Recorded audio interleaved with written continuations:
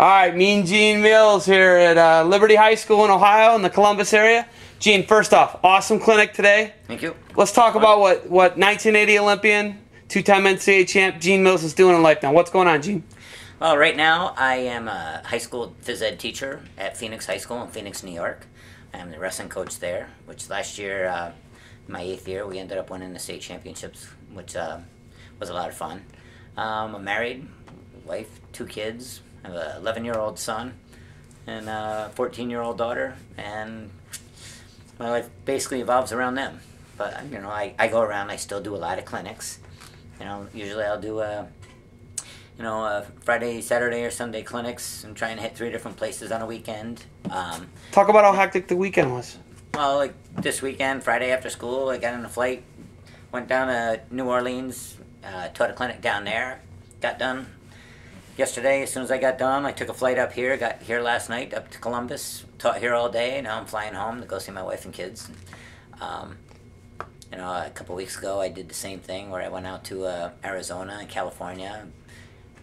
In 2 weeks I'm going to go out to do the coaches clinic out in Monterey, California on Friday and Saturday, and then take a red-eye flight and teach one in Jersey probably on Sunday. 2 weeks after that, I'm doing one in Fort Lauderdale. I leave after school on Friday, teach down there on Saturday, and then on the way back, I might be doing one in North Carolina.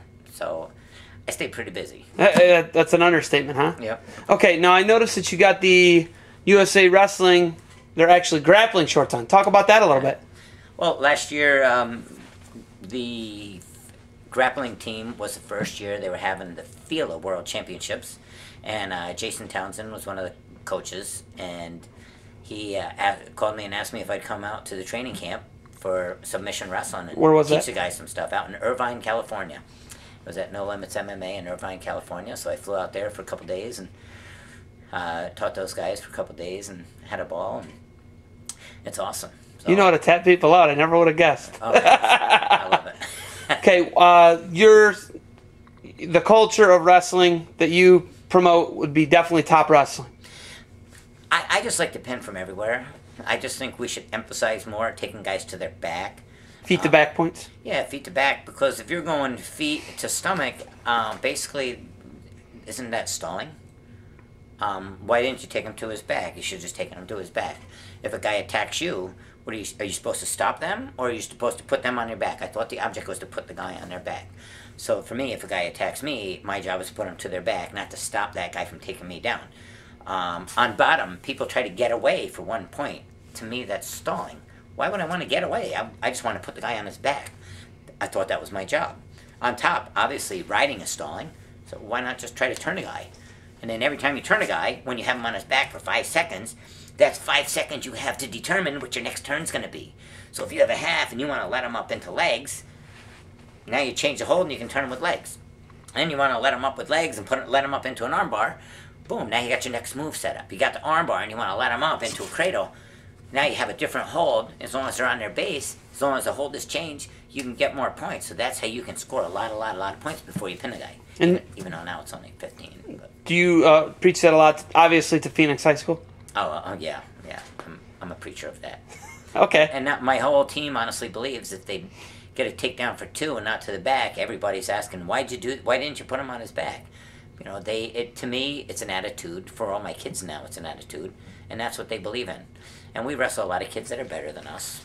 But 6 minutes is a long time for us not to at least possibly get them on their back once. And if we do that, we can end the match. So that's what we hope for. Okay, let's talk about how people, you're in high demand. What do you do in the summers? Do you do any camps, or where are you at? My wife and I run Pin to Win wrestling camps, and we actually run it out of a place in Pennsylvania, which used to be the old Russ Houks wrestling camp. And we do that for 2 weeks. And besides that, I travel around the country and do camps for other people. Okay, you do a lot of clinics. Do you have your own club in, what is it, what is the name of the town in New York? Phoenix, New York. Phoenix, New York. Do you got your own club there? I have had 2 clubs. One club I've had for 26 years called the Mohawk Valley Wrestling Club. And we usually cap out enrollment at about 275 kids. Oh, my goodness. And then last year we had a wrestling grappling club called the CNY Pin to Win Club. And that was wrestling and grappling, where the other one was freestyle. Mohawk Valley is freestyle Greco. And it was the first year we started it, and we had 52 kids try it, and I have a feeling we're gonna cap it out at 80. So I don't want any more than that. Okay. In your wrestling club, you got 270 some members? 275 kids a year. Okay. Where's that located? In Phoenix? No, that's about a half hour away. We usually bump it back and forth each year to Canastota, New York, or Chittenango, New York. How many nights a week? 2 nights a week, Tuesday, Thursday. My other club's Monday, Wednesday. So you are 4 nights a week and weekends still living, breathing wrestling? I was going 2 nights a week with Mohawk Valley for 24 years. Then the last 2 years, I've been doing 1 night at Mohawk Valley, and then my other coaches do the other night. Okay. 1 night at Phoenix, the other night my assistants, and so I still went 2 nights a week because I really want to start spending more time watching my kids playing whatever they're doing. Usually they're playing baseball and lacrosse in the spring, and I've been missing that, and it kind of bums me out. So I'm gonna cut back a little bit, I think. Okay. What's next for Gene Mills? I know you got a flight to catch. Yeah. What's next? I don't know. I just want to go home and spend some family time, and I'm looking forward to the season starting. But I'm enjoying the fact that I have a little more family time right now until then. So in 2 weeks I'll be out of Monterey, California, doing a coach's clinic, and be traveling around the country. Usually I try and do it no more than every other weekend because I gotta keep the family first. Okay. All right, Gene. Definitely a family man, but we want to get you back here in Ohio. And, hey, thanks for everything today. And anyone who wants to get with you in the summers, what are your weeks of camp in the summer? That's what we'll part on. I have a technique and intensive camp, which is July 12th to 16th next year. Then I have a technique and competition camp, which is July 19th through 23rd. If you go to genemills.com, all the information is there for the camps, DVDs, whatever. All right. And where I'm going to appear throughout the year. So if anybody wants to know if I'm coming to California or going here or going there, they can go to genemills.com. Oh, cool, he's coming to our state. We can go. See you there. All right. Mean Gene, thanks for your time. And you're not a mean guy in person, just if you got an opposite color singlet on. All right, Gene? That's right. Thanks, Gene. My pleasure.